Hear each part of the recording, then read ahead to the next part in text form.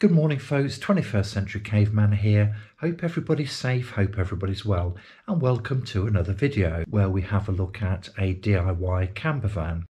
So in summary then, you do have some funds from your hard-earned savings, but you don't have enough money to buy one or convert one, and you certainly don't have the skills to do it yourself.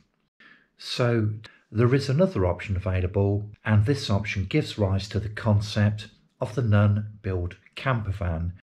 So in essence then, you're buying something like a van, a trailer or a minibus or a large car, and you're just going to kit it out with the stuff which you need, which is already purpose built.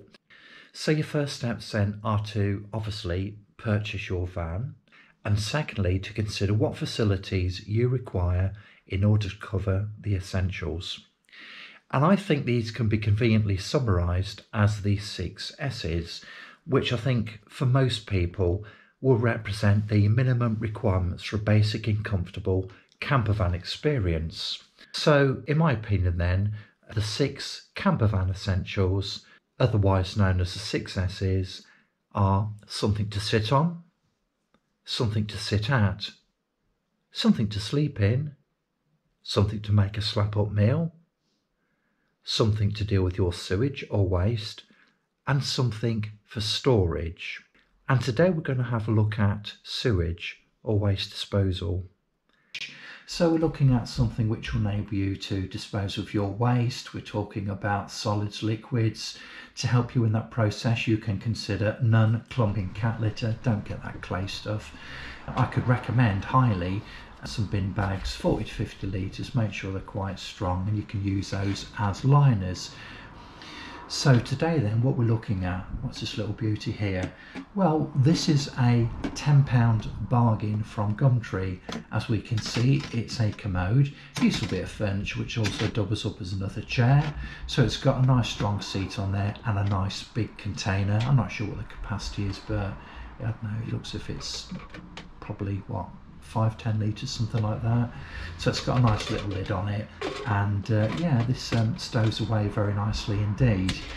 Now this is actually a very sturdy item, and got a nice little lid in there, look. But as I say, my recommendation would be just to sort of line it with a nice strong bin bag.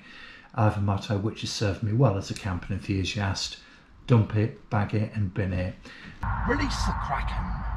Now I'm 6'4", I weigh 18 stone, and this one accommodate me perfectly, so absolutely no problem there at all.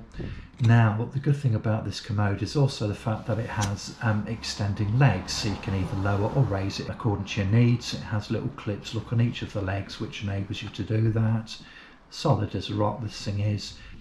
One of the other things to mention about this lovely piece of equipment is the fact that it's also very sturdy. Now if you turn this thing around and look at one of the labels on the back, it does confirm that it will accept a weight of up to 28 stone, which is actually quite remarkable, isn't it? But anyway, look folks, this is a very practical and useful way of dealing with your waste needs, and yeah, you know, for 10 quid you can't go wrong, can you? And as I say, it also doubles up as a useful bit of furniture where you can just use it as an extra chair. Job's a good one. Thanks for watching.